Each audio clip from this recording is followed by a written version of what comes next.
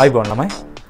අද වීඩියෝ එකේදී අපි කතා කරන්නේ රිසර්ච් එක කරන ගමන් නැත්නම් ප්‍රොජෙක්ට් එක කරන ගමන් කොයි විදිහේ පොතක් මේන්ටේන් කරන්න ඕනේද කියලා. ඒගොල්ලන් සමහරක් කට්ටිය අහනවා ඇයි මේකේ වැදගත්කම කියලා. මේක මගේ තාත්තගේ පොතක් ලියලා තියෙනවා A Guide to Beginners in Research කියලා. ඒක ජාතික විද්‍යා පදනමත් එක්ක ලියපු පොතක්. ඒකේ පොඩි කොටසක් තමයි මම ඔයගලන්ට අද කියලා දෙන්න යන්නේ. ඒ පොත ගොඩක් රජයේ විශ්වවිද්‍යාල වලටයි ඒත් එක්කම රිසර්ච් ඉන්ස්ටිටියුට්ස් වලට බෙදලා දුන්නා. ඉතින් ඒකේ සෙකන්ඩ් එඩිෂන් එක තමයි මේ දවස්වල කරමින් පවතින්නේ. ඒ පොතෙන් මම ඉගෙනගත්ත පොඩි දෙයක් ඔයගලන් එක්ක අද ෂෙයා කරන්න තමයි මගේ බලාපොරොත්තුව. දැන් ඔයගලන් රිසර්ච් එකට පොතක් පාවිච්චි කරත් මගේ තාත්තගේ පොතේ කියන හැටියට මෙන්න මේ වගේ බයින්ඩ් කරපු පොතක් කවදාවත් පාවිච්චි කරන්න එපා. ඒ කියන්නේ දැන් ඔයාගේ රිසර්ච් එකේ ඔයා ලියන්නේ ගොඩක් වටිනා දේවල් නේද? ඒ කියන්නේ මොකද්ද ලැබිච්ච රීඩින්ග්ස් ටික, ඊළඟට කරන්න පරීක්ෂණ ටික මොනවද? මොකක් හරි වැරදිච්ච තැනක් තියෙනවනම් ඒකත් ලියනවා. දැන් මේ වගේ පොතක් තිබ්බහම ඒක ටක් ගාලා ගැලෙනවනේ. ඒතර මේ කොලේ නැති වුණාන් පස්සේ අර අච්චර වෙලාවක් අරන් කරපු දේ අපරාධේ. මේක මොකද ඔයාගේ රිසර්ච් එකට ඇත්තට මේ ශ්‍රමයෙන් උත් යනවා වියදමක්, ඒත් එක්කම මූල්‍යමය වශයෙන් උත් වියදමක් යන්න පුළුවන් නේ සමහර රිසර්ච් වල. ඉතින් ඒක හින්දම ඒ පොතේ කියලා තියෙනවා මෙන්න මේ වගේ ස්පයිරල් බයින්ඩින් කරපු නැත්තම් ගැලවෙන සුළු පිටු තියෙන පොතක් පාවිච්චි කරන්න එපා කියලා. ඊළඟ වීඩියෝ එකේදී මම පෙන්නන්නම් මම මේන්ටේන් කරන පොත මගේ PhD එකට. ඒත් එක්කම ඊට වඩා පොඩ්ඩක් සංකීර්ණ පොතකුත් තියෙනවා. ඒක මම හිතන්නේ ඔයගලන්ට අන්ඩර් ග්‍රැජුවේට් ලෙවල් එකේ ඕන වෙයි කියලා.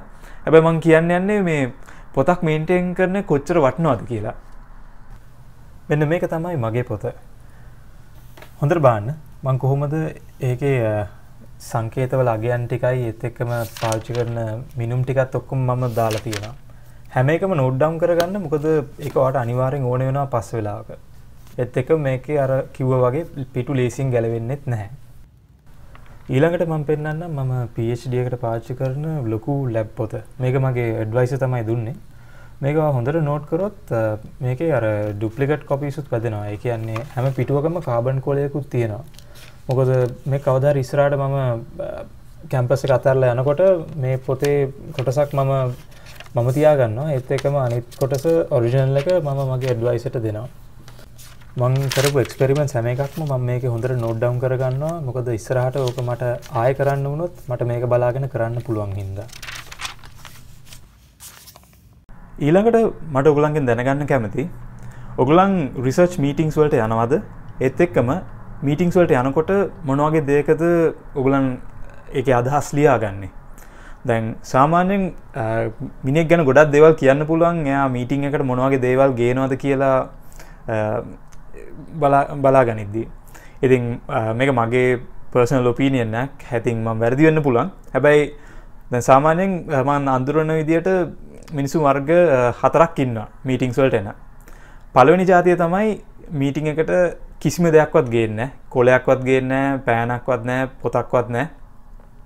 ඉතින් මේ වගේ කට්ටිය දැක්කහම මම දන්නවා මේගොල්ලන් අර 1000 talks කට්ටිය විතරයි. ඒ කියන්නේ full ideas දෙනවා, කතා කියනවා. හැබැයි මුකුත් ලියාගෙන නැහැ. ඉතින් ඔළුවට මුකුත් යන්නෙත් නැහැ.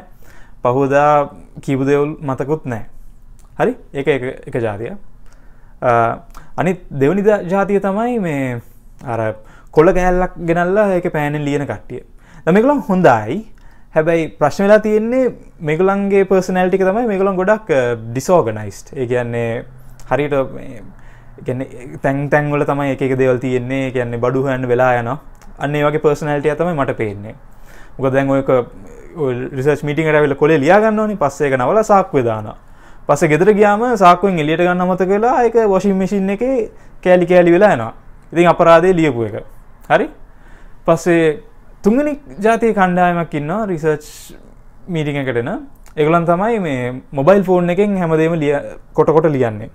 දැන් මම දන්නවා මේ තාක්ෂණයත් එක්ක අපි අප්ඩේට් වෙලා ඉන්න ඕනේ. හැබැයි මම දකින විදිහට මොබයිල් ෆෝන් එකෙන් ගොඩක් දේවල් ලියන අයගේ පර්සනැලිටි එක තමයි ඒගොල්ලන්ට ධාරණය කිරීමේ හැකියාව අඩුයි. ඒ කියන්නේ attention span එක ගොඩක්ම කෙටි. මොකද මොබයිල් ෆෝන් කියන්නේ ඩිවයිස් එකක්. ඉතින් ඒක එක ඉන්ෆර්මේෂන් එනවා. ඉතින් ඒගොල්ලන් දන්නේ නැහැ කොයි එකටද ફોකස් කරන්න කියලා. දැන් හතරවෙනි එක තමයි මම කියන්නේ රිසර්ච් එකට පොතකුයි පෑනකුයි අරන් එන පිරිස. දැන් මම මේ වගේ කට්ටිය සෑහෙන විදියට අගයනවා. මොකද මේගොල්ලන් ඇවිල්ලා හරි ෆෝකස් එකෙන් වැඩේ ලියලා පස්සේ යද්දී ඒ අදහසම ඒගොල්ලන්ගේ ඔළුවේ තියෙනවා. ඉතින් ඒකයි මම කියන්නේ පොතක් ගේන එක සෑහෙන වටිනවා කියලා. දැන් මගේ ඇමරිකාවේ අපේ රිසර්ච් මීටින්ග්ස් වලට කවුරුත් ඔය කොළ කෑලි මේ මොබයිල් ෆෝන් වලින් ඒවයි නැත්නම් හිස් අතින් එන්නේ නැහැ. හැමෝම ගාම එක පොතක් තියෙනවා. ඒක හොඳට බයින්ඩ් කරපු පොතක්. සෝරි බයින්ඩ් කරපු නෙමෙයි නිකන් ලේසින් පිටු ගැලවෙන්නේ නැති පොතක්. හැමෝම ඒකේ තමයි දේවල් ලියන්නේ. ඉතින් ඉස්සරහට මම බලාපොරොත්තු වෙනවා ඔයගොල්ලන්ගුත් මේ වගේ දේවල් කරයි කියලා. ඔයගොල්ලන්ගේ මීටින්ග්ස් වලත් ඒත් එක්කම රිසර්ච් වලත් හරි හැටි පොතක් පාවිච්චි කරන්න. ආයිබෝවන්.